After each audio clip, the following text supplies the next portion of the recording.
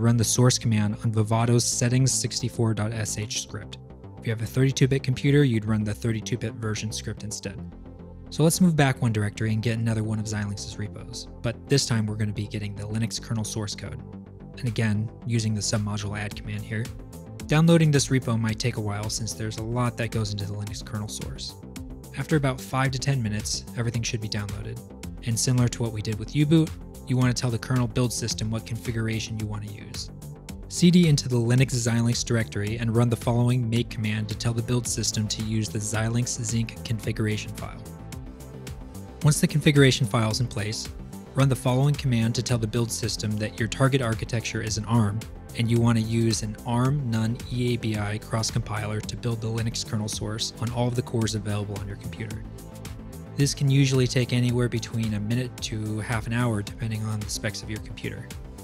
Once the build is finished, you can find the kernel binaries in the arch arm boot directory. However, the type of format that we need for the kernel binary isn't here. The image file that you see here is the uncompressed version of the Linux kernel binary, and the Z image file here is the compressed version of the Linux kernel binary.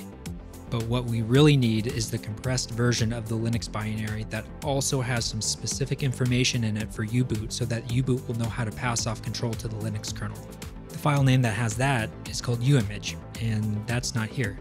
Uimage adds some header information before the compressed kernel binary section of the binary file, and it will indicate things like version numbers, loading position of memory, how many bytes are in the image, or compression type, and so on. To make the uimage binary, you can run the following command.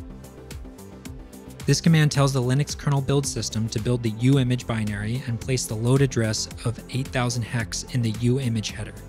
This load address specifies where in RAM the kernel binary should be placed by U-boot for the CPUs to start executing it. For an ARM Linux kernel, the recommended load and entry point address is usually 8000 hex from the start of physical memory, so that's where we'll place our kernel binary. Once the build is finished, if you look into the arch arm boot directory again, you'll now see the uimage there.